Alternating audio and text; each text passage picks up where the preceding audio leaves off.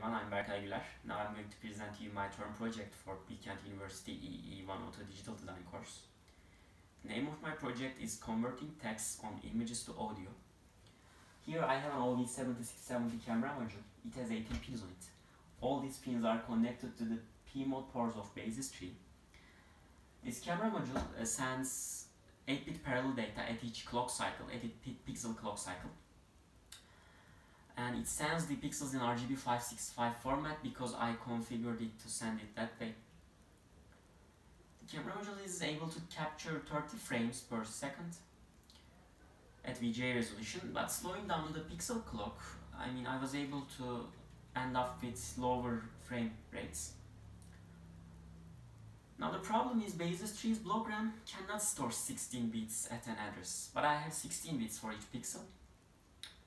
As a solution to that problem, I'm taking 4 bits for each color, and what I have in the end is 12 bits for each pixel. Then I'm storing them on the block RAM. Then the stored data is read and converted to grayscale format, which is 8 bits. I'm using luminosity method. It's kind of averaging the colors to get the grayscale.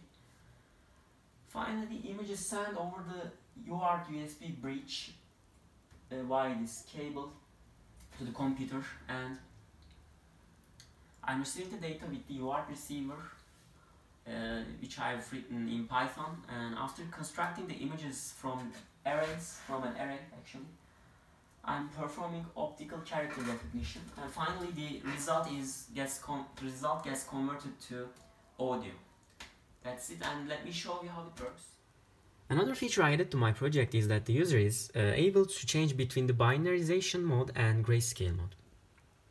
If the switch here is enabled, then using the 8-bit number entered using these switches, the user can change the threshold value for binarization.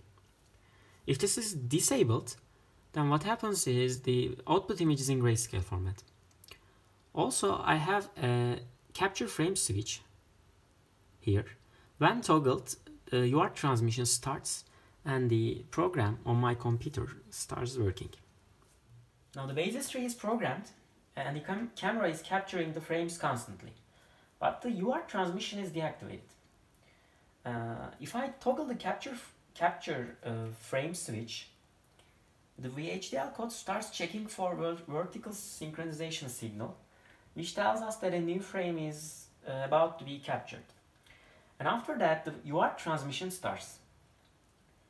As soon as the image which is of size 320 by 240 is constructed, it will be displayed and the audio file will be played, followed by the optical character recognition algorithm. Here I'll first run the program. Now the computer is waiting for the UART data. Now I'm enabling the capture switch, and we're waiting for the image to appear. This is my EEE102 term project. After the optical character recognition algorithm, the audio file has been played, and that's it. Thanks for watching.